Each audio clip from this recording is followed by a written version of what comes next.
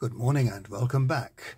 We are on day 334 of our 365-day trip through the scriptures, and we are continuing to look at some stories that are unique to St. Luke's Gospel and aren't found anywhere else.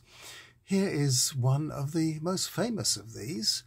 It's in Luke chapter 15, verses 11 to 32, if you want to look it up in your own Bible. And I'm just about to read to you my translation of it as we turn you around and look at the screen. And Jesus said, "There was this man who had 2 sons. And the younger of them said to his father, 'Father, let me have the share of the property that is coming to me.'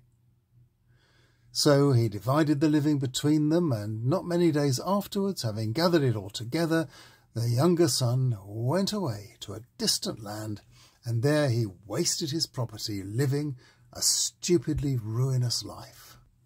But when he had spent it all up, there arose a severe famine throughout that land, and he began to be in need. And he went and hired himself out to one of the citizens of that land, who sent him into his fields to feed the pigs. And he was longing to fill his belly with the husks that the pigs were eating, and no one gave him anything. But when he came to himself, he said, 'How many of my father's hired hands have more than enough bread, and I'm perishing of hunger? I will get up and go to my father, and I'll say to him, Father, I've sinned against heaven and in front of you, and I'm no longer worthy to be called your son. Take me on as one of your hired hands.' And he got up and set off towards his father. But when he was still a long way off, his father saw him and was moved with compassion, and ran and hugged him tightly and kissed him. And the son said to him, 'Father, I've sinned against heaven and in front of you, and I'm no longer worthy to be called your son.'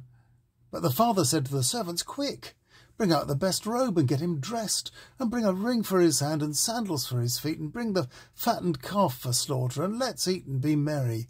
Because my son here was dead and he's alive again. He was lost and has been found.' And they began to celebrate. And his elder son was in a field. And as he was coming closer and drew near to the house, he heard music and dancing. And he called over one of the boys and asked what was going on. And he said to him, 'Your brother has come back, and your father has slaughtered the fattened calf, because he has got him back safe and sound.' But he was angry and was not willing to go in.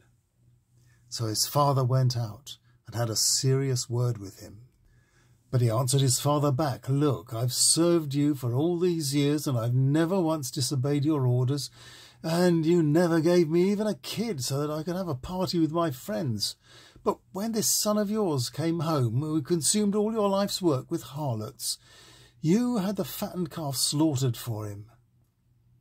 But he said to him, 'Son, you are with me all the time, and everything I own is also yours.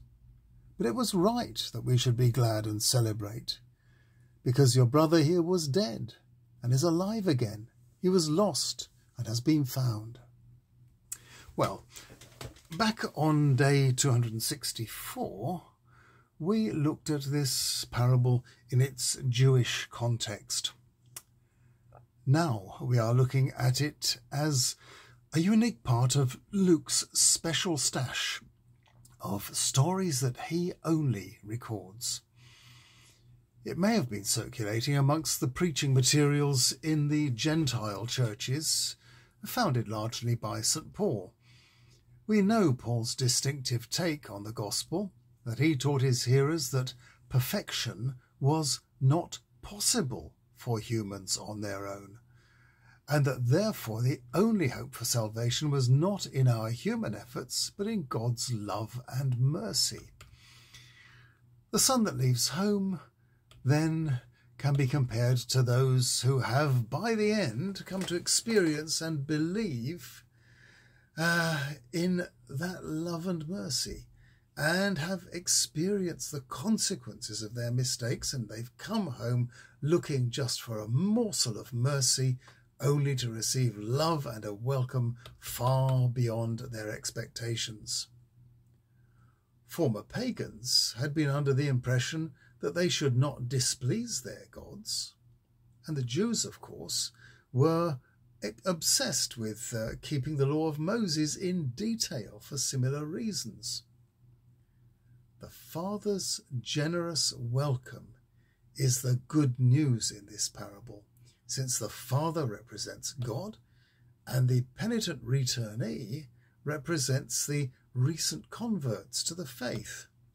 Now, on the face of it, the stay-at-home brother represents the Jewish followers of the scribes and Pharisees, saying, "Look, I've served you for all these years and I've never disobeyed your orders, but this has come into the gospel through a Gentile route. So we should look for a deeper answer.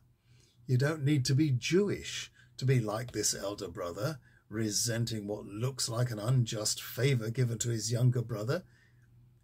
He lets his resentment get hold of him. What he says amounts to, 'Just look how many years I've slaved for you.' He's persuaded himself to be proud of his rectitude and all the work he's put in, and he disowns his brother, calling him this son of yours." But this does not change the Father's attitude. He won't be forced to choose between his sons. For all their shortcomings, he loves them both and never stops treating them as his children, whatever they've done or not done. When he rebukes the stay-at-home brother for his resentment, he does so very gently. His stay-at-home son is dear to him. He has stayed with his father all along after all.